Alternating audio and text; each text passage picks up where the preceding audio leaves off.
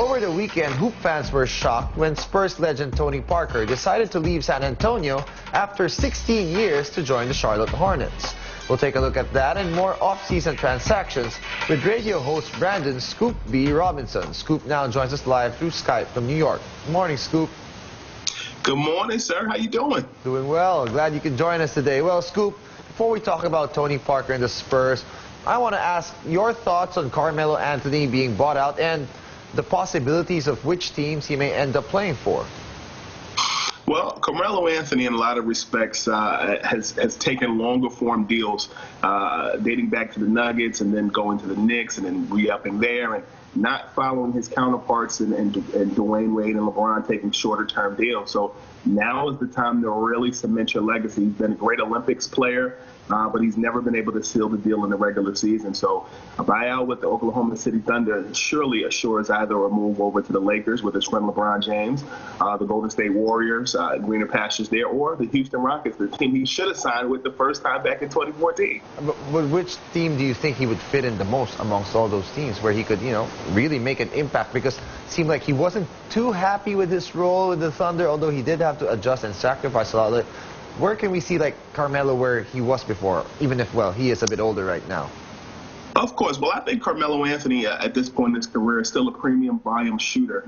That being said, any team that LeBron James plays on is predicated upon pure shooters. It would be great for him to finally play with his friend out in L.A. who maintains a residence out there. And the Lakers is definitely a sure shot. I think the Warriors and the Lakers are up there, but familiarity, is something that he's familiar with in LeBron James. I think the Lakers is definitely a surefire win for him. Okay, now let's move on to Tony Parker leaving the Spurs.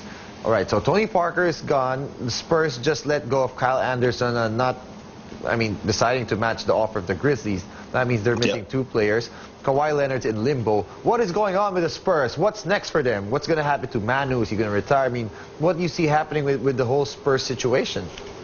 Yeah, it's interesting you mentioned Manu Ginobili. He's the last of the core of Tim Duncan and Tony Parker and even David Robinson from those early championship Spurs years.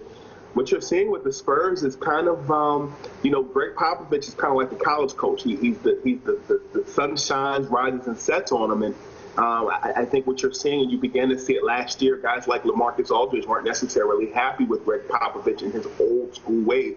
Pop's been a coach with the Spurs for since, I think, 96 after Larry Brown stepped down. And what you're seeing with the Spurs is really just older guys leaving and younger guys knowing their worth, knowing their brand. They still have Kawhi, but it's not looking good on that side with Kawhi. Kyle Anderson, as you mentioned before, signing with the Memphis Grizzlies, and the Spurs won't match.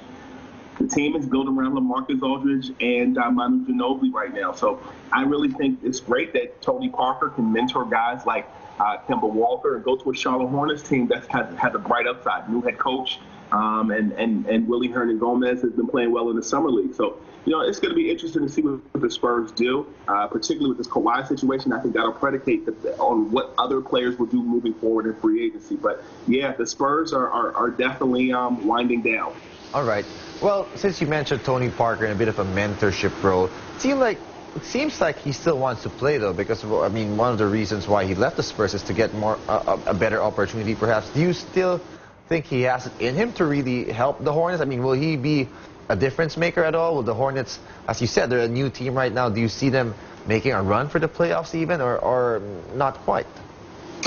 The East is wide open right now. As you know, LeBron James going to the Los Angeles Lakers. Obviously, Philadelphia and the Boston Celtics are the top seeds looking at rosters.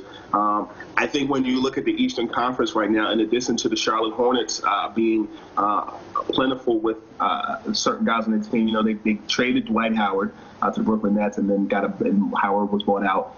But I think the Hornets, in addition to the Washington Wizards and the Indiana Pacers, quietly had a great offseason in free agency. So I think Charlotte will be in the mix. But come on, man, nobody's beating the Sixers or the Boston Celtics these days. Yeah, you have a point there. Okay, now I want to ask you, Scoop, who do you think are the best remaining free agents who could still make an impact? Any interesting information you may have on who's moving, who's going where? Just what's going on in the free agent scene there? Clint Capella. Uh-huh. Clint Capella. Is he going to leave the Rockets? Is there a chance? Yeah, I think so. But, I mean, the one thing that I think is interesting, and you saw this with Draymond Green, he took less money to go with a contender.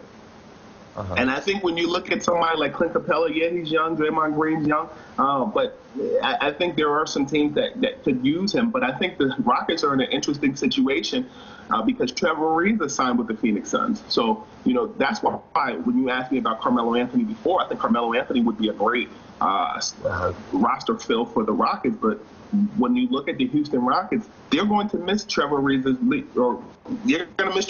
leadership. They need Clint Capella, and Ryan Anderson can't fill the role that Clint Capella can. Rebounding, defense, blocking shots, giving you 20 points and sometimes 20 rebounds a game. I think that's the most viable option. And also, Isaiah Thomas is still up there. There were reports that the Orlando Magic and Isaiah's value, they kind of stalled there. I mean, this is a guy about 15 months ago, we were saying he was our MVP of the NBA. So I think those are the two names that really stand out right now, Isaiah Thomas and Clint Capella. It's awesome. Very well said, Scoop. Hey, thanks so much for joining us, and hope we can talk to you again real soon. Oh, we're going to talk real soon. Thanks for having me, brother.